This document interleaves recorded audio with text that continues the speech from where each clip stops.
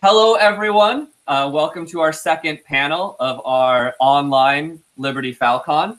This panel is DMing, GMing tips for playing tabletop RPGs like Dungeons and Dragons. I'm Mr. Keller, the Strategy Games Club advisor, and we've got some students here to ask some questions, and we've got expert panelists, Christopher Haggerty, Anthony Cafiero, and Teos Abadia. So I guess, because I just said your name in that order, how about you all introduce yourselves and give a brief blurb before we move on to the next person. So go ahead and start us off, Chris. I laugh because I'm really not a professional at all. Like the other people here are much more pro than I am. I am an artist and a teacher, originally from the Oregon area, metro area. My advanced degrees in education and/or art, drawing and painting. And I'm just a longtime tabletop game player since I was a wee little kid. And it's, as I was kind of explaining in the panel before, it's kind of the hobby or the pursuit that I had when I was young.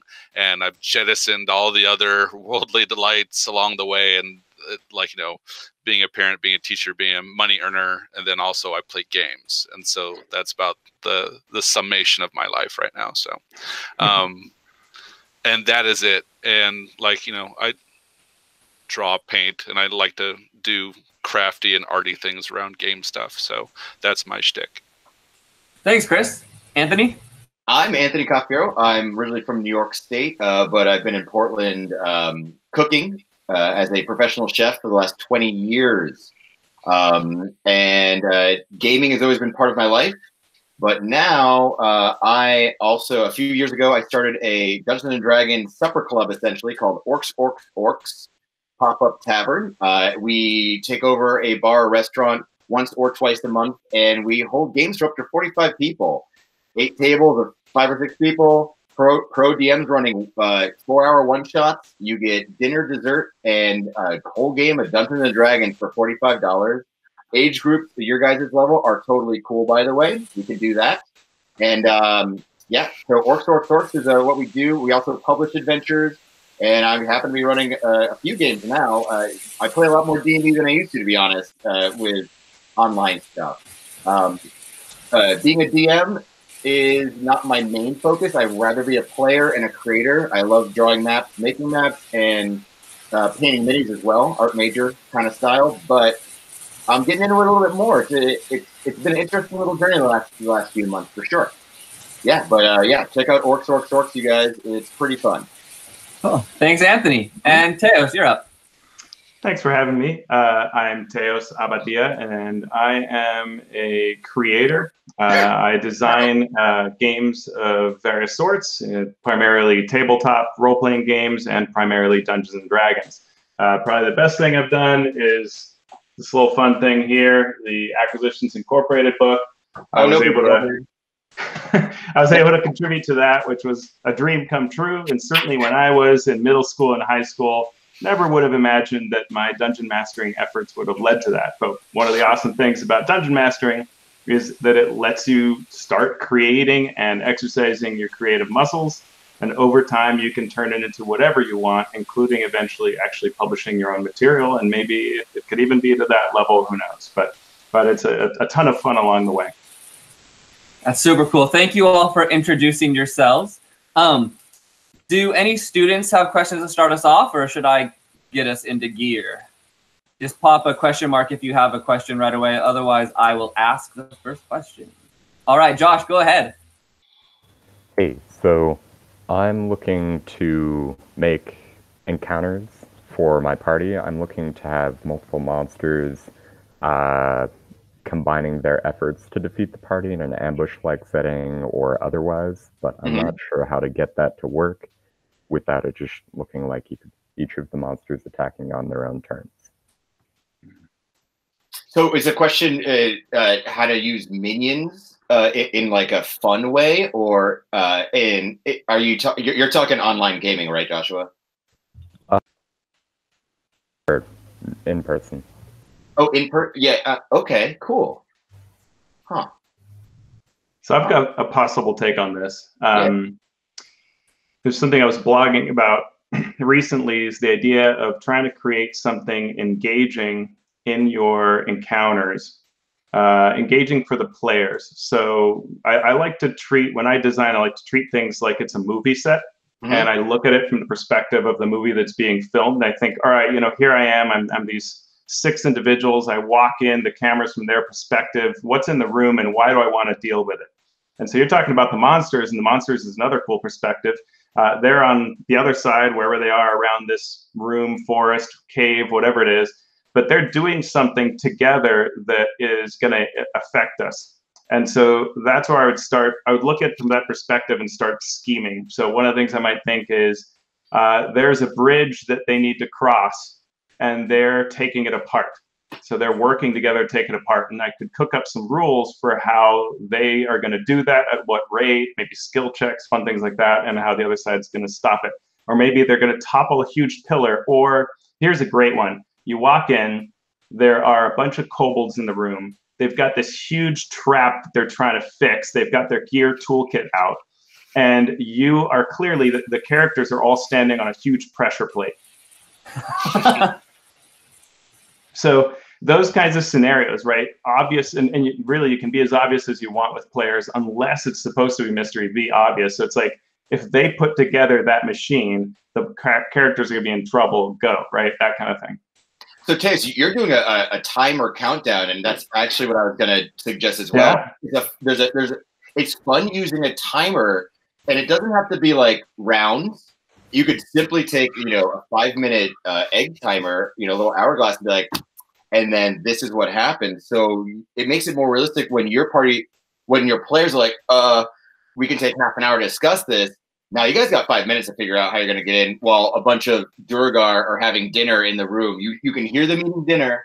They're chatting, but like a countdown is a great way to like really push that minion thing and get them to work together. Like they have their own little lives too. I love they've got their own little dialogue going on too. That's cool. All right. Thank you. Yeah, you're welcome.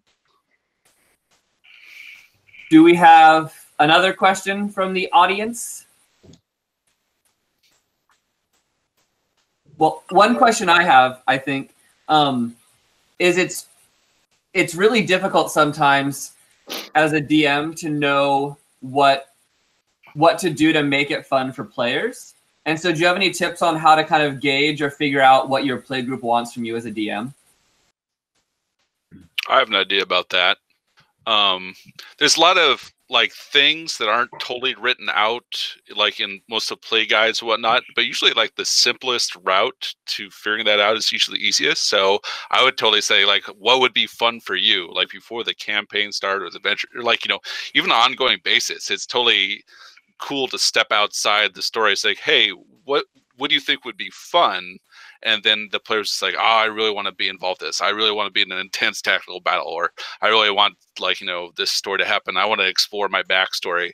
And it's kind of like the game master / DM's like role to kind of juggle the different imperatives of the people that they're regularly playing with and try and figure out what the fun.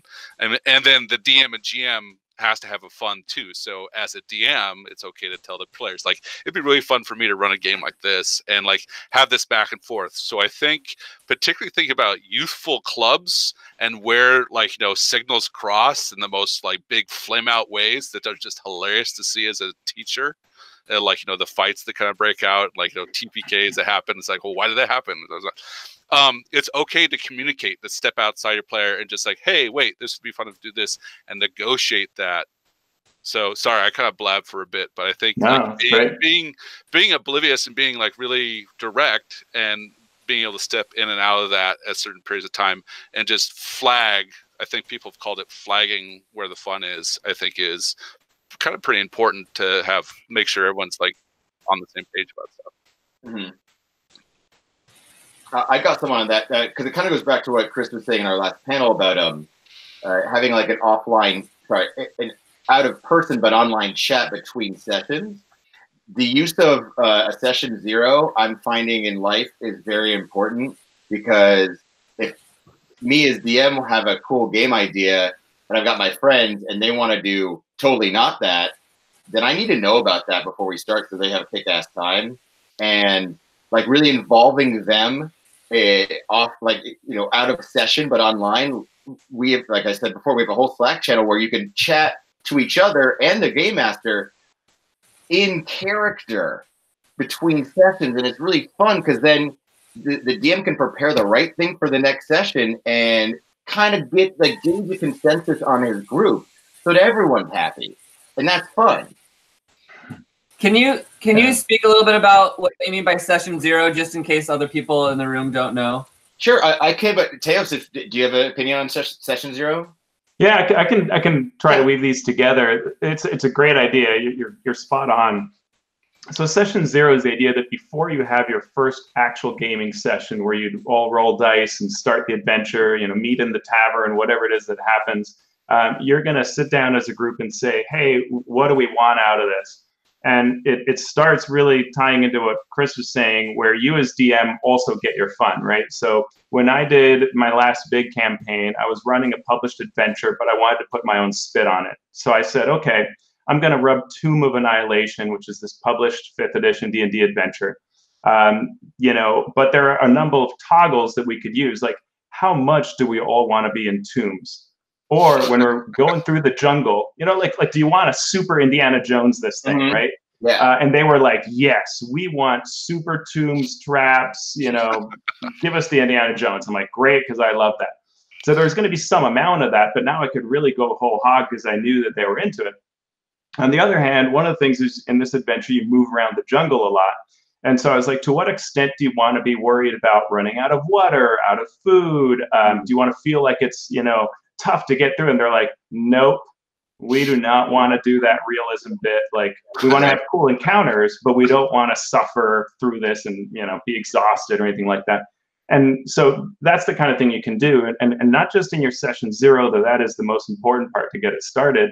But periodically, I would send my group polls online. I would use, Google Forms or something and say, hey, what are you liking? Like, I want more role playing, or I want more exploration, or I want more combat, or, anything else. And so they really liked playing with miniatures. This was an in-person game. So they would say, keep the minis coming. So that kind of thing gave me feedback to touch on what individuals wanted. But the nice thing about polls is you get the aggregate view when it's summed up, but you also get to see what the individuals want. So if you know that one person really needs a particular style, you can get to that because there are different types of players. So. Mm-hmm. Nice. I think, and feel free, students, to type a question mark anytime you think of a question. But I guess a follow-up question after session 0, or maybe even before session 0, you've got to have either a module you're working from or your own homebrew plot narrative that you've drummed up. What do you do to make a good central conflict or a dynamic, engaging villain? Or I guess if you're doing the opposite of like a hex crawl, like how do you manage not having a central conflict or central villain? I like movies. So sometimes I'll get pretty inspired by things and be like, I love this scene. Like, this is such a cool thing. The way I have always done this is I will take a published module and I'll cut it up and I'll slip in a ton of homebrew between things. I like how they write. I don't need to design a dungeon. I can remove things. I can add things in.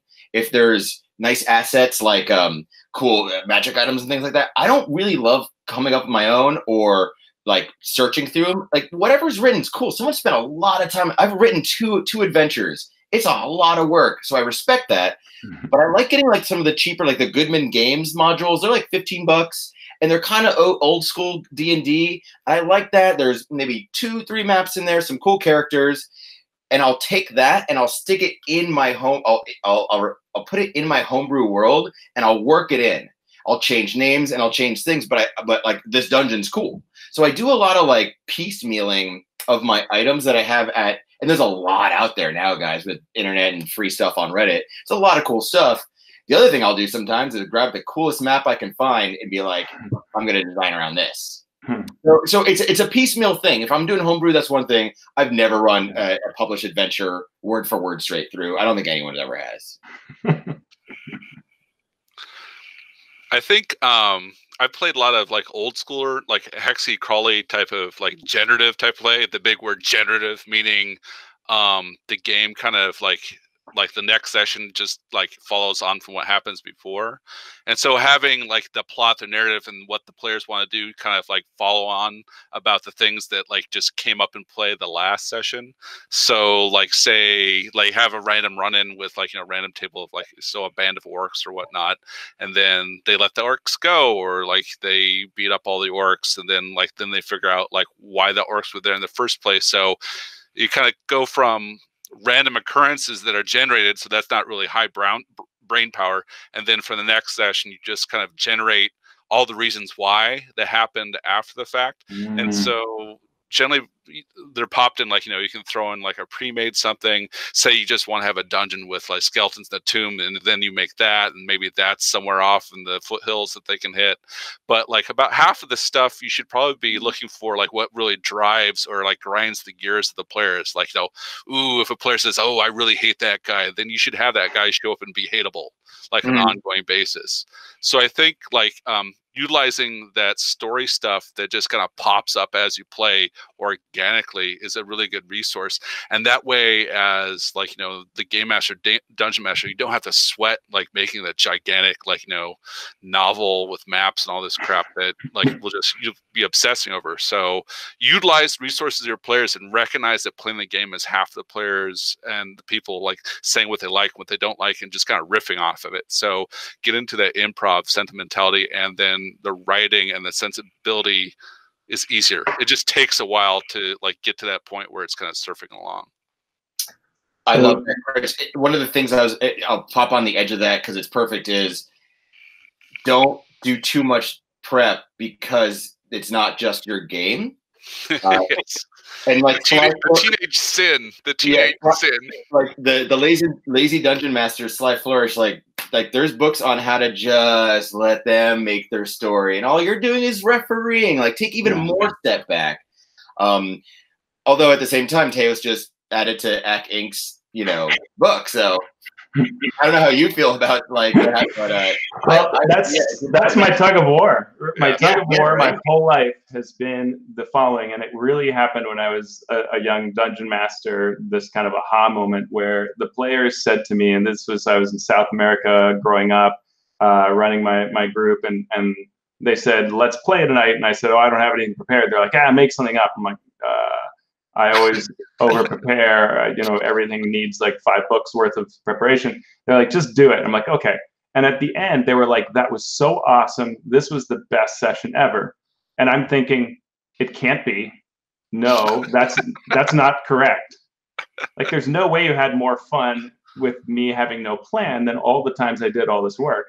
And really, my whole life has been about trying to figure out how these two things can be compatible. Like, how can you do great preparation, do all this good work, and also the fact that it's so much better when you just riff off the players. And the beauty is trying to combine those. So when I try to do a project, and publishing is totally different than just running your own home group. But when I'm trying to do a project, I try to create projects that are more open so that you get both those experiences. And same thing in my home campaign. If I'm creating for my friends to play, I try to think of it more as an outline that is a loose concept of what might happen. But the better games are ones that are going to allow the players to come up with wacky ideas and take you in any direction. And it's totally okay that what you prepared, it doesn't get used. Like, that's totally fine. You can also always use it later. Yeah. I've learned that well. Like, you guys didn't go in this room. Cool. Next week, we're going to put this in this building now. Yeah. That's a big thing. If you spend some time on something really cool and you love it, they just don't do it, save it. It's cool.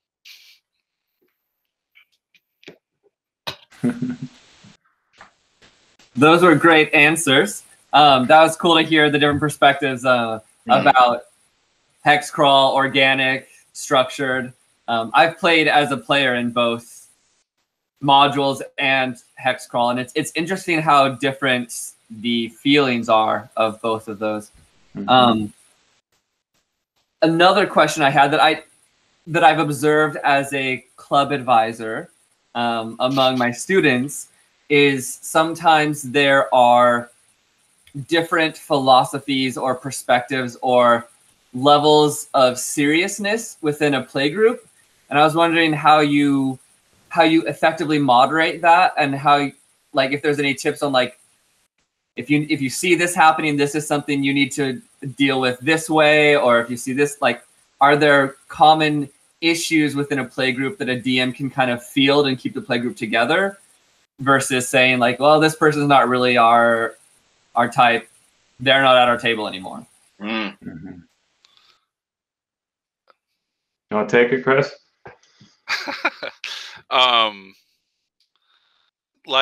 Yeah, well, like, thinking back, like, in dealing with young people, and like thinking back, like, things that were total blind spots for me as a young person playing the game, it's much more effective to let players kind of sort out among themselves about the type of game they want to have, because the more the DM, like, there's been some states the DM throws in grudge monsters, like, you're screwing with my world, and here's this Umber Hulk now. Are you happy? And then it's just kind of de-evolves from there. But you know, in terms of, that's part of why there's session 0. You want to talk, and it has, like, you know, I really don't want to have this, like, a slap and giggles and be like murder hobos 24/7. You kind of lay that out ahead of time, that, like, the type of game you want on an ongoing basis. But then at the same time, if the person wants to play a certain way, then the person wants to play a certain way, and you kind of give that to them, and you kind of, like, reinforce about how the world works if they're going to be that way. So if you have, like, a person who's always, like, throwing levers, which is, like, never goes away. There's people I still play with today are, like, stirrers of stuff and lever throwers, and they just can't stop. They just, like, you know, they're totally mature individuals. They're just, like, you know, functioning human beings, and they just can't stop, like, setting things on fire 24/7. And so it doesn't go away. The ways that you deal with it as, like, a play group has variations, and there's lots of things that you can do before it's like, oh, you can't play with this anymore. It's just, like, you know, you just kind of let them on. Like, maybe it shouldn't be good that you're starting a fight and we're all going to die because you just can't stop telling this joke, et cetera, et cetera. So I guess moderate, let them do it, and let the play happen, like, along the way as they just kind of, like, have this circumstance. Maybe I'm totally reading into this, because this what struck me instantaneously. Like, you know, the lever puller is just not taking anything seriously. It's this beautifully crafted encounter I have, and they're just, like, hitting on the barmaid, or, like, I don't know, painting things red. I don't know. But let them do it, because it's their freedom of choice. It's like they want to play. That's a legit matter of play. But, like, you know, the negotiating whether you as a play group can't take that or can't negotiate together is not something to be resolved with dice or just mechanics of the game. Sometimes you got to step back and say, hey, wait, this is not the game I want to run. So it's hard. It's always hard. And it doesn't get easier. It just the more adult talking you do and don't, like, send grudge monsters, the better off you'll be. So yeah, I mean, I myself never had to, like, get rid of somebody. There's, you know, a player that I don't, like, particularly love. There's a DM I think that is in our group that I don't, like, love playing with, because the whole time I'm like, I could just be doing this so much better. Oh my god. So as far as like the issues within the party, though, Mr. Keller, that you asked about, yeah. I'll hop on Chris's thing. Like, let them kind of do their thing. Again, you are creating an experience.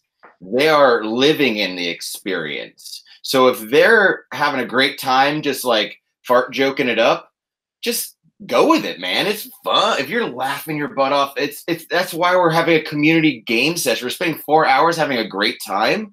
That's cool. And then just next time when you're playing, plan some simpler things. But yeah, I've never had to deal with, like, a problem player. There's a session I'm in now that I really don't like, just, like, the attitude of this one person. And I, as a player, we're players together, have been kind of working on him and, like, helping him become a better, more respectful, more, like, fun player. And he's like really being like, thanks guys, thanks now, instead of like, I smash it with an axe. No one wants to play that. Unless whole campaign, smash it with an axe. It's not fun, but he's also kind of new. So be patient and be respectful. And if you're in a group and you're a player and someone else is a player and this other player is bugging you, I wouldn't go to the GM. Don't go to the DM for it. They've got enough fun. They don't want to hear it. I mean, I'm a chef of a restaurant. I hear all the issues. I'd rather you two resolve it than me have to be like, really, guys?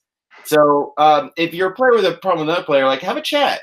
It's chill, man. Be like, hey, let's talk about, like, hey, let's like, in the next session, let's do like a cool like maneuver where you use my advantage on flanking and like we'll like make it cool. Like if you want to work it, like work with that player instead of being like, I hate that guy's gameplay and then not agree during the game. Now, the session 0 thing's a big deal. There's definitely different ways to play a whole campaign, and that's fun. So yeah, I think just talk to them. It's fine. I would also say that you have legitimate reasons why players want entirely different things out of the experience. You know, people are different, and you're going to have some players that are the instigator lever pullers, like you're talking about. You're going to have some players who are like, I have made the build that kills everything and is self-sufficient, and I don't need the other 5 people at this table.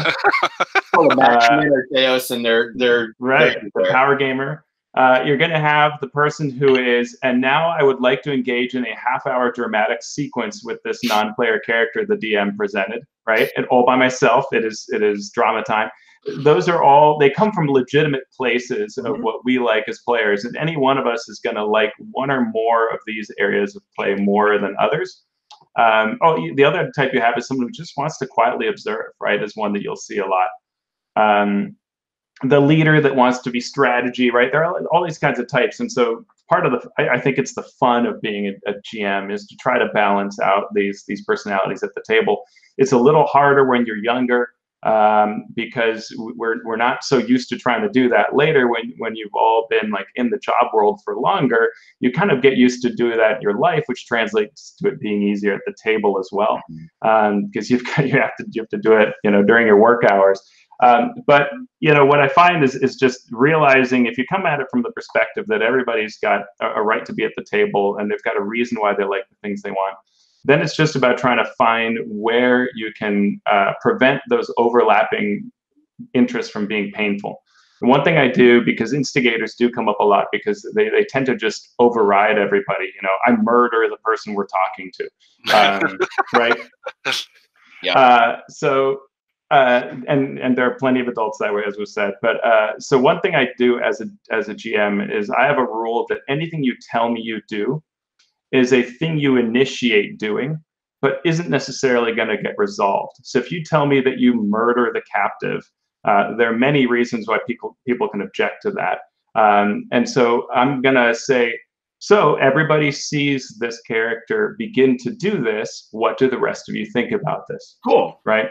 And I'm going to let the table decide how that plays out. And just because you shouted it out first does not mean it happens, right? And that can be for any situation, right? I'm going to just, run right into the room when everybody's clearly, the rest of the party's planning a cautious strategy. You can have that discussion and say, no, I'd really like to stop them. And it's an opportunity for all of us to work through what we really want that outcome to be like. And that kind of approach, I find, tends to diffuse some of these situations over time.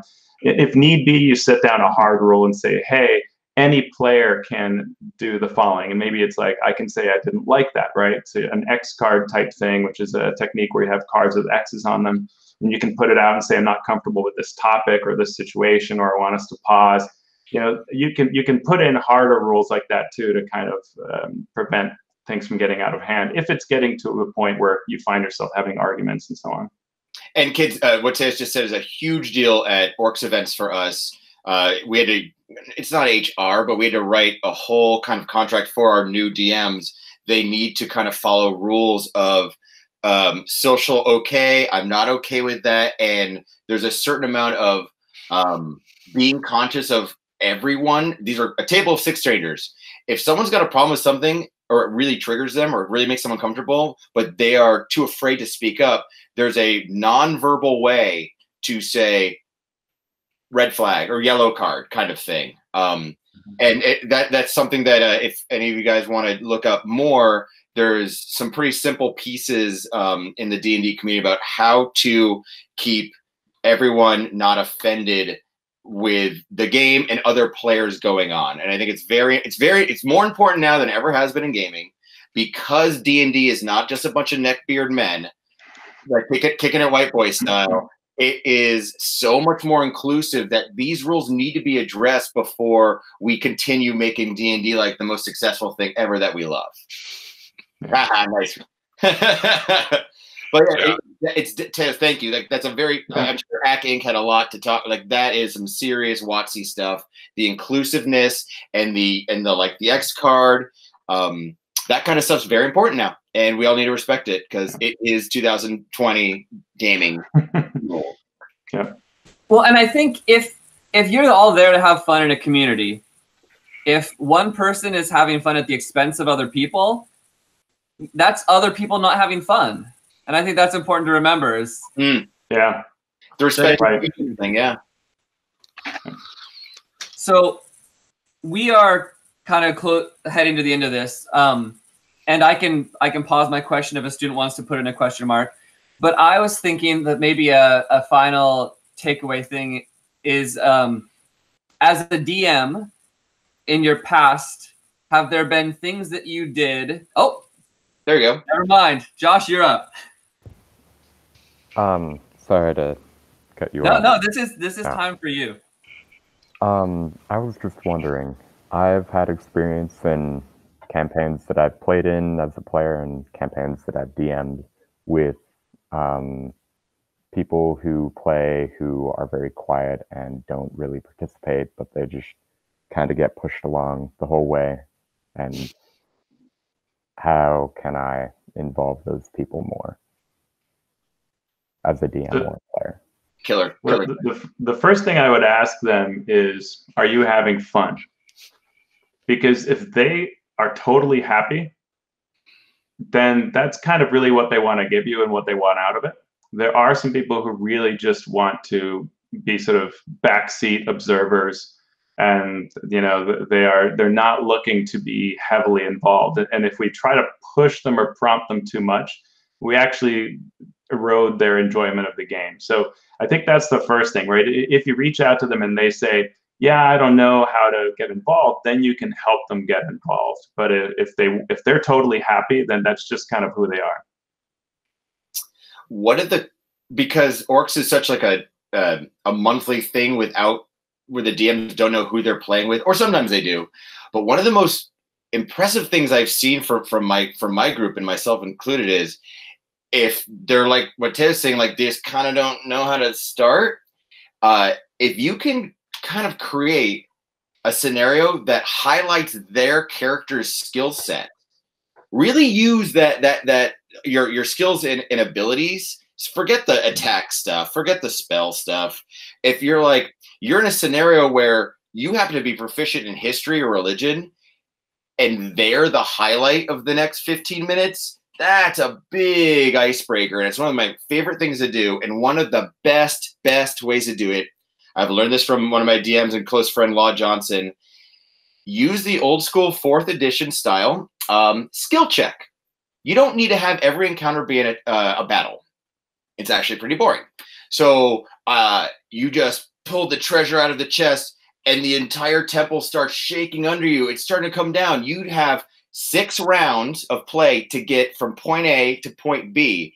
And you kind of narrate, the wall starts breaking over here. Teos, you're up. Like, I'm going to use my acrobatics to jump over this boulder and show you guys the way through. Like, cool. And then you roll, and it's a success or fail. It's called a skill challenge. And it's a great encounter that goes from every person, and they can use weapons and their magic, fine. But they really want to use their cool skill abilities. And they narrate something like, I'm going to use perception to see if I can figure out the best route around all the traps that we looked through already. Like, I'm going to try to okay, cool. Roll perception. And 11 or above, success. 10, you put a DC on it. But a skill challenge is cool because it really highlights that stuff where you're not really using all your character sheet. And if someone's quiet and they don't have much attacks going on, they might be killer at religion, and they'll be like, I can think about all the. I can use religion in some creative form to get us a success instead of I only have a dagger, I can't do much in combat. Skill challenge is a cool way to get someone out of their shell with the rest of their character sheet. Yeah, I would kind of agree that there are some people who just like being there at the table, and like, you know, if you don't know them, you might not know that they just like doing it, even though they're not speaking. And that just like experience to read the table and know the people there. Sometimes like people just don't know.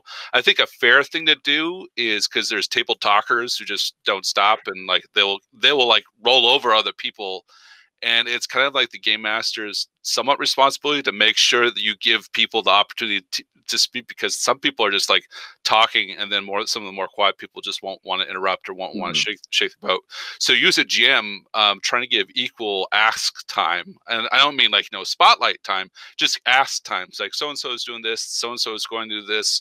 What are you going to do right now while we're doing this? And then it just kind of puts them on the spot, and they could just say, well, I just do this, something really simple, or they can expand out to something wider. But like, as long as you're like, you know, passing the mic, as it were, to that person on equal terms with everyone else, then they always have the opportunity to do something.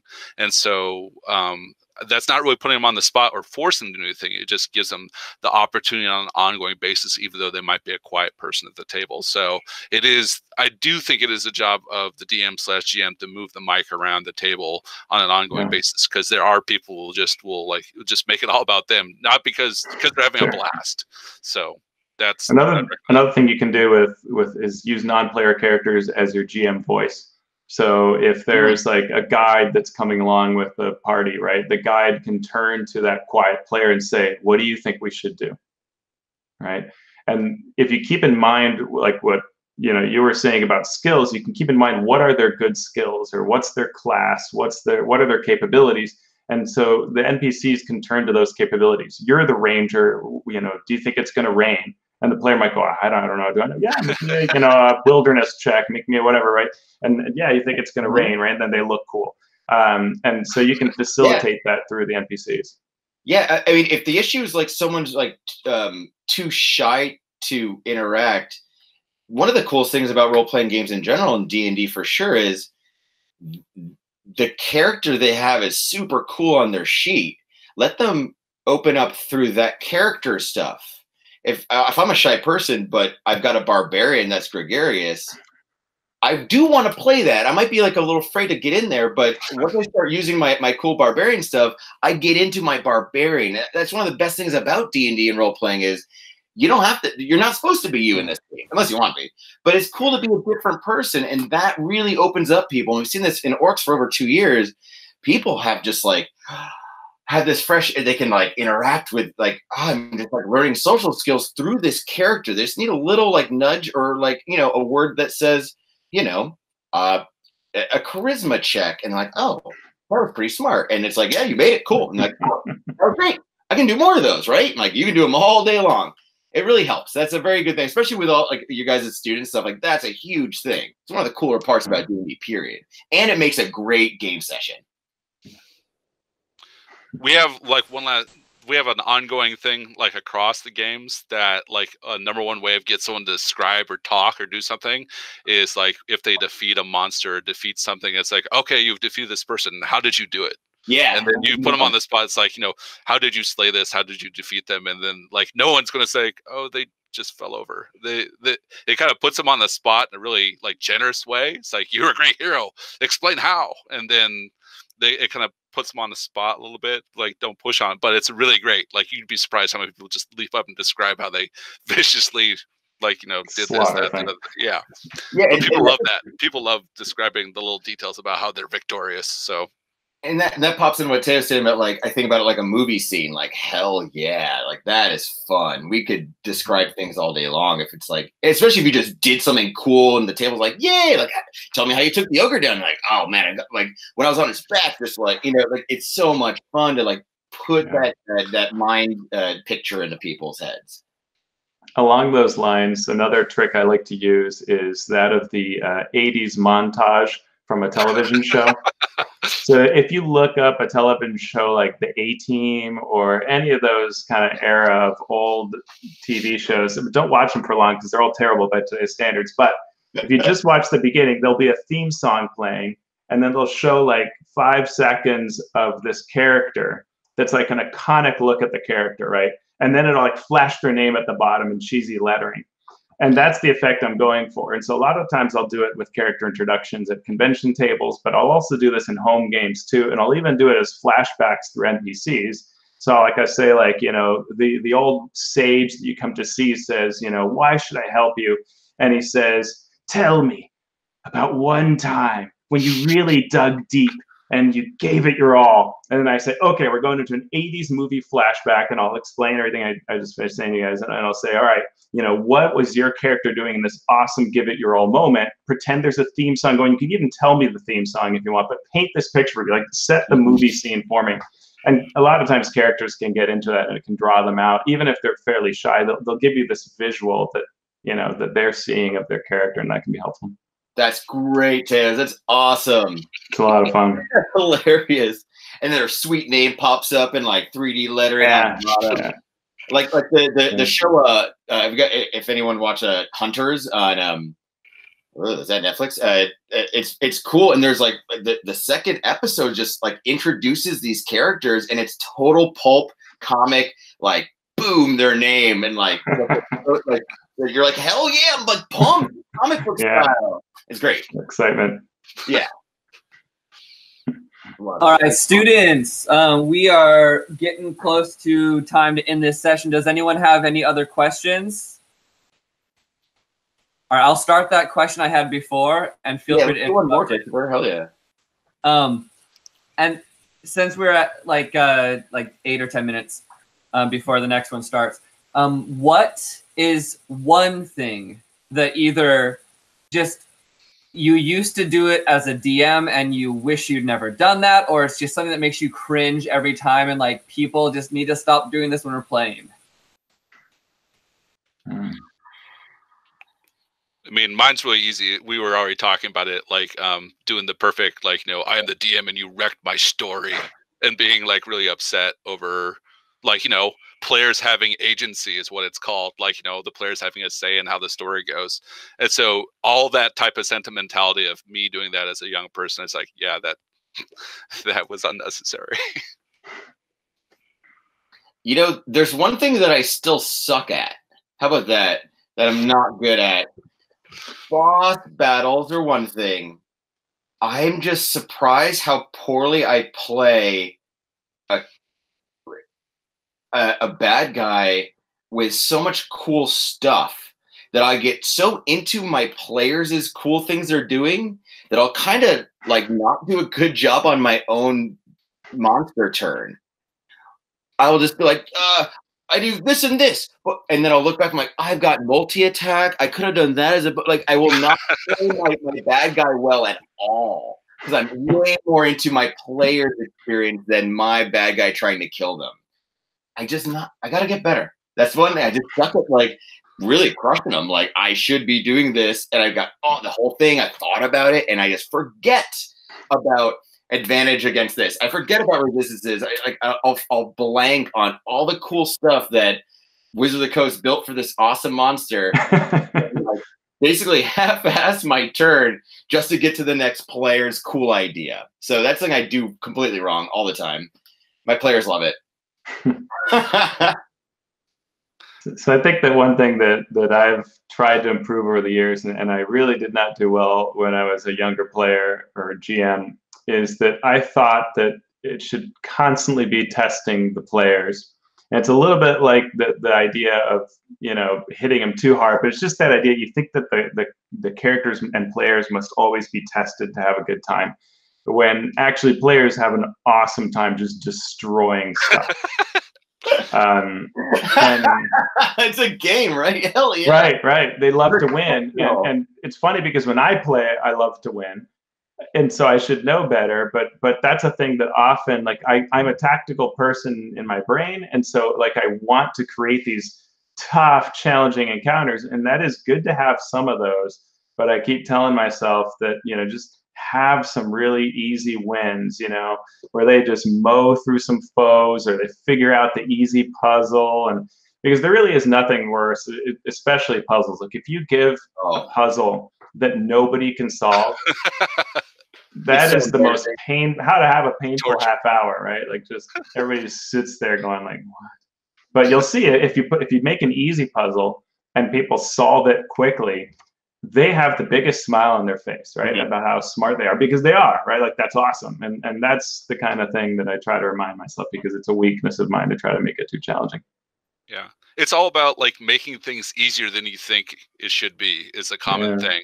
Like, especially when you're like providing descriptions, frequently my adventures will be like chock full of little story details, but by the time it filters over to the player's understanding of it, it just like, Chris, what are you doing? Like, no one cares, understands about this thing that totally links up to this big story, whatnot. So being obvious, being easy, like, it's the same advice for teachers, like be obvious, be easy, and kids aren't going to remember the one time when things weren't totally structured just right. So be obvious, be easy, be it so people can succeed, and just be there and jiggle the levers and have fun. Yeah. Awesome. All right, so one last thing with it, you guys, we've been mentioning levers so much. I want to show you something that's pretty cool. So I assume we all know who Mr. Chris Perkins is. I know him from, I've done Level Leader in Portland 2 years in a row. I organize the Orcs part of it because they need DMs. Level Leader is a big, like, it's a giant version of Orcs. It's one night only. Chris Funk from the Decemberists puts it in his studio. And I get to cook the dinner for all the fancy tables. And I brought him one of the first modules he ever wrote. It's really weird, Blaslin's Black Sphere, and his little signature quote in there, try all the doors, pull all the levers, and drink that potion. I think that's pretty important to do as a player. No, never be afraid to pull the lever, open the door, and drink that potion, Chris Perkins. When That's great. Chris, I got something for you to say. He's like, holy shit, I've never seen this. He published it when he was a history teacher in the Midwest when he was still a teacher. So for you teachers out there, Chris Perkins someday. Dare to dream. Yeah, right. And this is in Dragon Magazine, but I just heard lever 8 times. Like, I just was looking at this thing I put up. So yeah, always pull the lever, guys. Go for it. Some players got to do it. Awesome. And I think that's all the time we have for this session. Thank you all, and students, thank you for coming and asking your questions. It was awesome to get to have this time with these great DMs.